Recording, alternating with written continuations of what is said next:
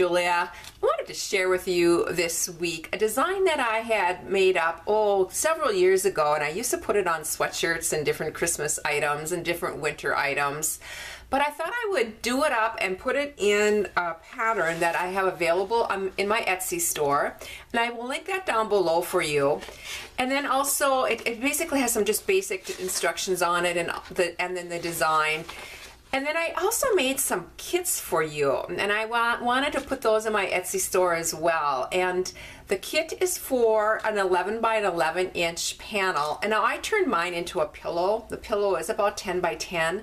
Or you could do that 11 by 11 into, maybe add borders on it and put it into a quilt block or some kind of mini art hanging.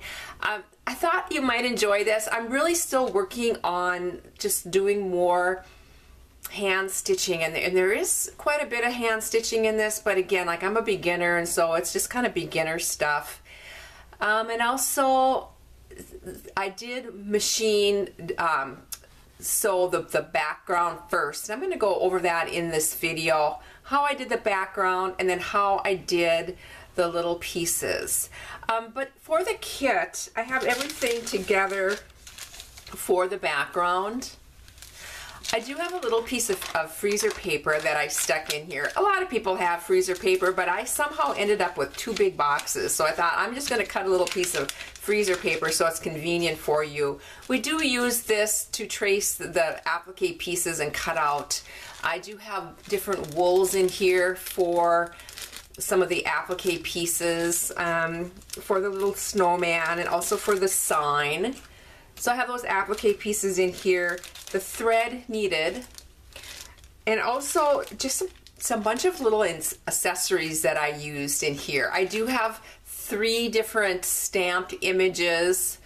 This one says peace, and then the little cardinal, and then also the snowflake. That's included in this kit. I used some jute for the snowman's arms, and that's included. Some of the lace and trims that I added to the snow is included, and some beads and buttons and just all sorts of fun things to work with. Now, I 100% believe that a slow stitching kit is something that you can just take your time with and just use your own creativity in it. And so, I mean, I've given you some ideas, and I'll give you ideas how I did it. But if you purchase the kit, I mean, it's just a foundation. You can just do whatever you want, or maybe add some of your own pieces and your own fabrics and just make it your own. I hope you enjoy this, everybody. I'll have the links down in the description for just the pattern itself, which would be in a PDF, or it'll be just sent to you on your email. Or if you want the kit, I'll have that link down below as well, and that'll be in my Etsy store. Both will be in my Etsy store. I hope you enjoy this. Let's get started.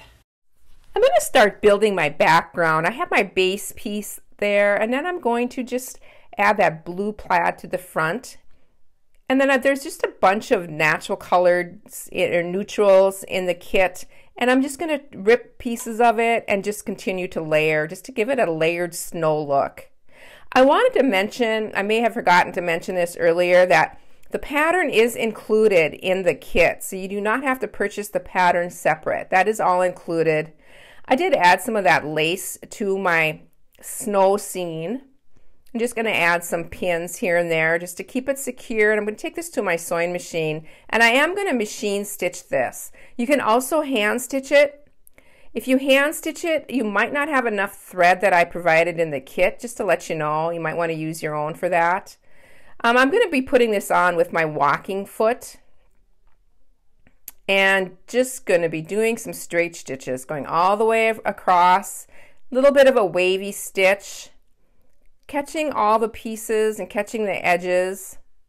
I'm traveling on the sides so I don't have to break my thread.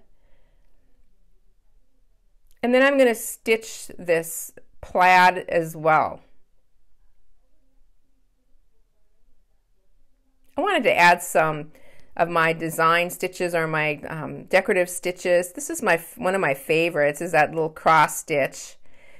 And then I'm also adding some free motion zigzag just to cover those edges a little bit.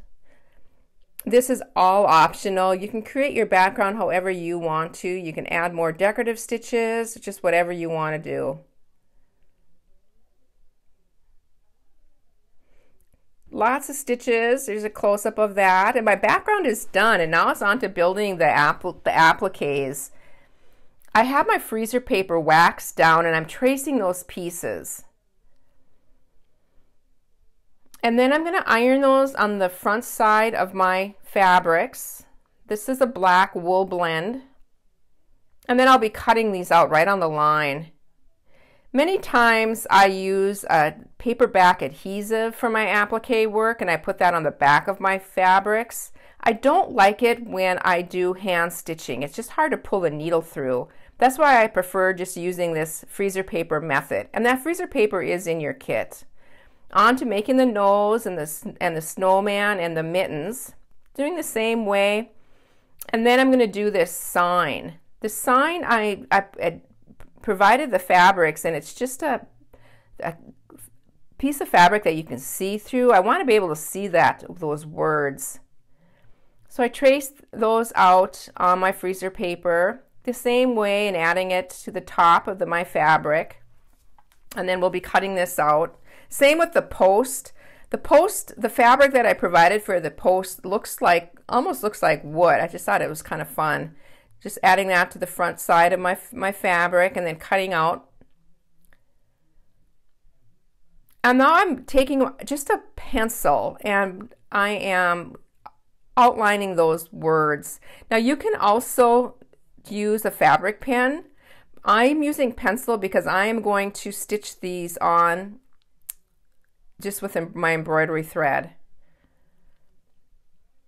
Just building my design now, just figuring out how I want everything to lay. Just using my template as a guide. Just want to get that nose in the right position, getting all that paper off.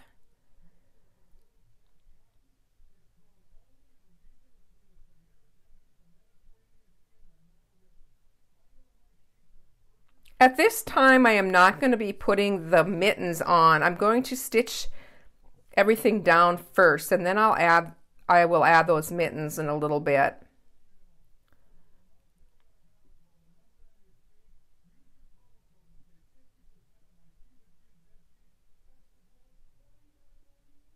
I do have some stamped images that I'm going to add. The snowflake I'm putting up on top, and this little cardinal bird I'm putting down by the sign. And then I have the word peace that I'm going to lay down in part of the snow. Adding some pins. I will be slow stitching these all on. I'm using a whip stitch or like a blanket stitch to stitch down the wool. And then some of these other pieces, I'm just going to do a running stitch and then just add just random stitches throughout the snow as well.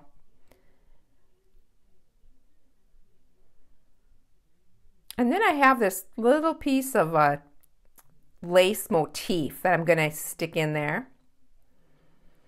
My heat erase pens, I'm just going to add the mouth.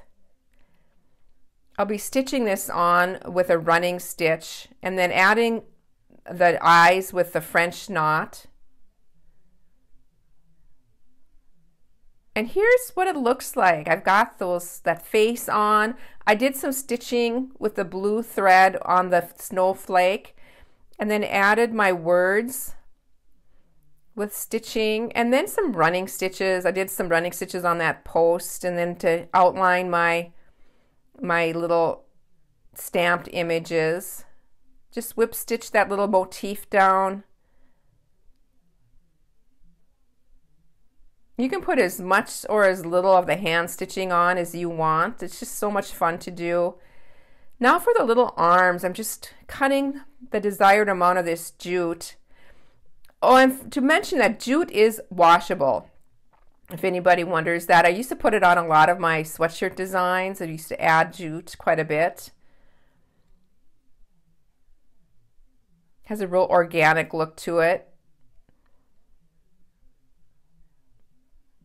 I'm using my heat erase pens again and I'm going to just draw that string that holds those mittens on.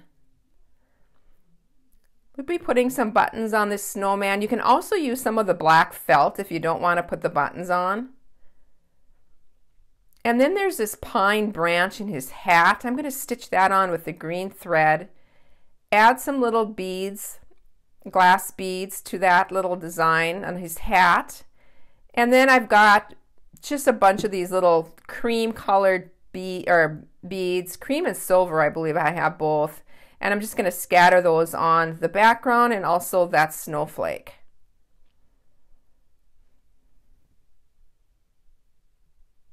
And here it's finished. I did put mine into a little pillow which measures about 10 by 10. Just really cute in a basket or a shelf.